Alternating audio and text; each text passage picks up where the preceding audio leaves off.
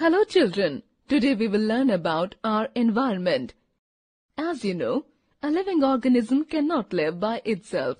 Organisms interact among themselves and also with non-living surroundings. The living organisms are called biotic factors, whereas the non-living surroundings are called abiotic factors. Biotic factors include plants, animals and all the microbes, whereas abiotic factors include non-living surroundings like air, water, land, temperature, humidity, etc. We need the association of living and non-living surroundings, so it is our duty to protect the environment. Environmental pollution is defined as any undesirable change in physical, chemical and biological characteristics of air, land and water. Pollution can be natural or man-made. The agents or substances that cause pollution are known as pollutants. Pollutants are generally classified into two main groups, biodegradable and non-biodegradable. Pollutants that can be broken down into simpler compounds by the action of microbes are known as biodegradable pollutants. For example, wood, paper, agricultural waste, kitchen waste, etc. Pollutants that cannot be broken down by the action of microbes into simpler compounds are known as non-biodegradable pollutants. For example, pesticides, DDT, plastics, aluminium foil, etc. Pollution can be classified according to the components of biosphere. Even noise can cause pollution. Depending on the severity, it shows many effects on our body, ranging from headache to heart attack. Natural sources of air pollution are forest fires, dust storms, volcanoes, and decaying organic matter.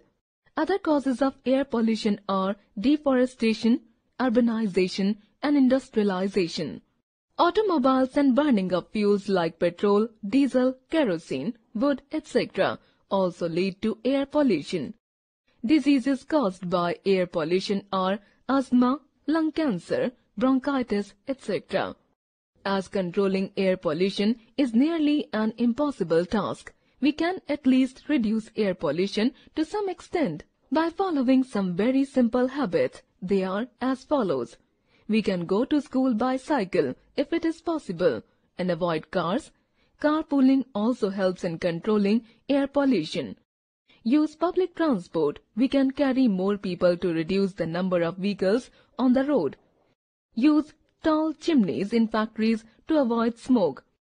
Avoid sudden acceleration and sudden braking while driving a vehicle. Do not burn any waste material, especially plastics. Factories, power plants and oil wells discharge their pollutants directly into the water bodies. These pollutants come from various sources and are dumped into the water.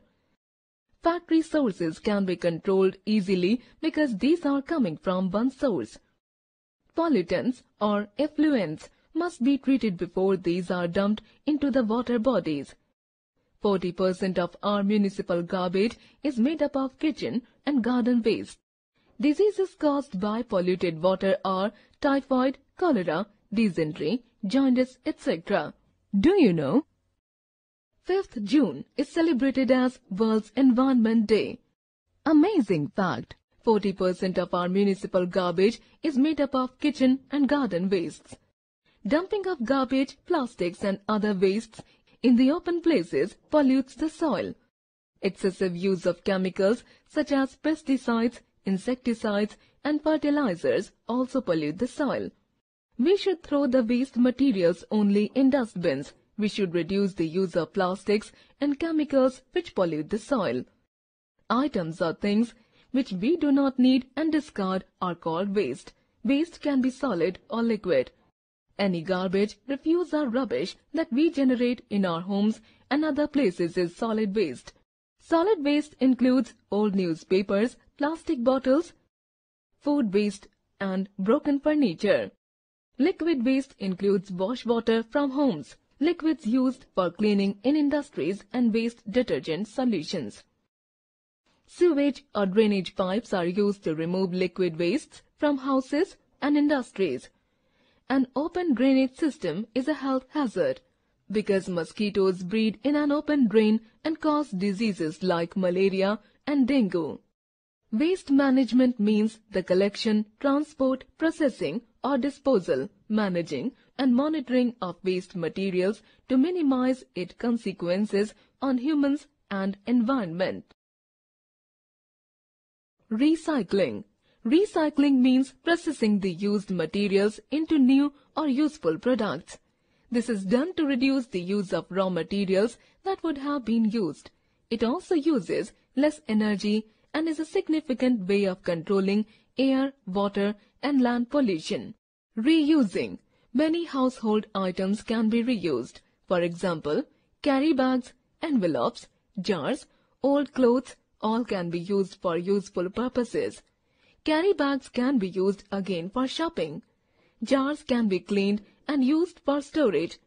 Scrap paper can be used to make notes and sketches. Storage. We can reduce the spoilage of food by keeping or storing them properly. We can store vegetables, fruits and cooked items in refrigerator. Dry items like pulses and flour can be stored in clean and dry containers. Composting. Bacteria, fungi, worms and organisms can decompose organic waste such as food and plant materials. Decayed organic matter is rich in humus and called compost. Composting is of two kinds, bin composting and vermicomposting. Bin composting can be done in households. We can take a box or a pot with holes, put organic and food waste in layers, separating them with layers of soil. Mix and add some water after every 7 days. Leave the pot for a month and thereafter the compost will be ready. Vermicomposting is the process of composting in which earthworms are used for decaying waste.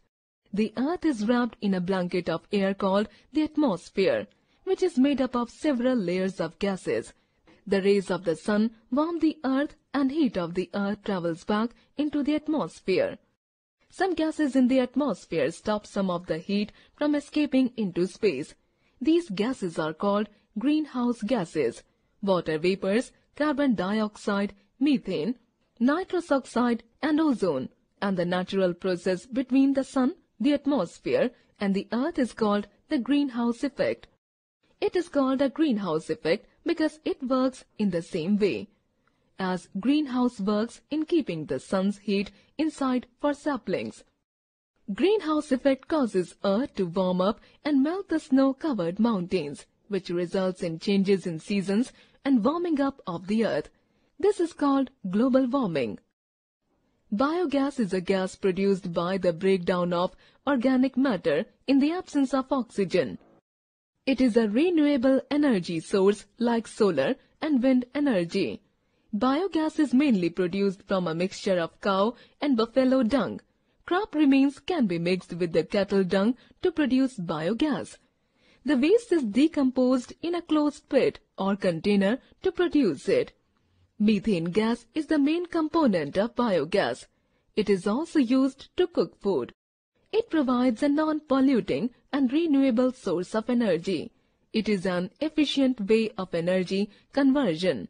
It leads to improvement in the environment, sanitation and hygiene.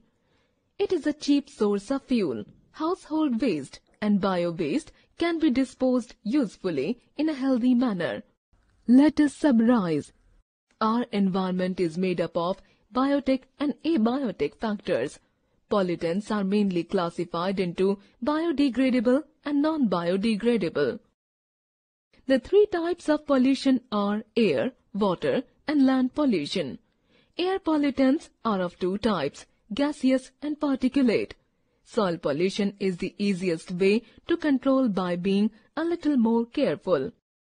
Waste can be solid or liquid. Greenhouse gases cause global warming. Biogas is a gas produced by the breakdown of organic matter in the absence of oxygen.